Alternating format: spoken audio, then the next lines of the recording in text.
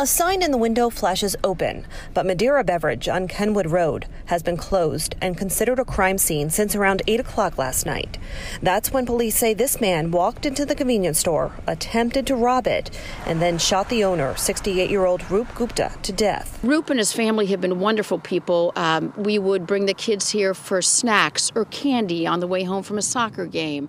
I would stop in for the milk when I ran out. People living in Madeira say Gupta wasn't just a respected business owner, but he was their neighbor and friend. Everybody knew him, and like I said, he was just like a father to some of us. So you felt like you knew these people. They knew you.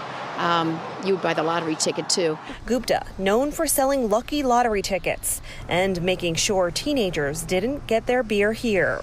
He also lived in Madeira, in the home attached to the store. His son heard his dad scream last night and called 911. Tonight, neighbors are rallying around the family, just as they did in 2012, when Gupta was shot in the stomach, also during a robbery.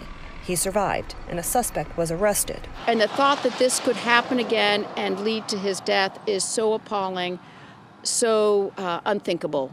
Our hearts are broken for him and his family. Tonight, police continue their investigation. They took a cast of this tire track, which they believe came from the car the suspect took off in. The ATF is offering a $10,000 reward for information that leads to an arrest and conviction. Karen Johnson, WLWT News 5.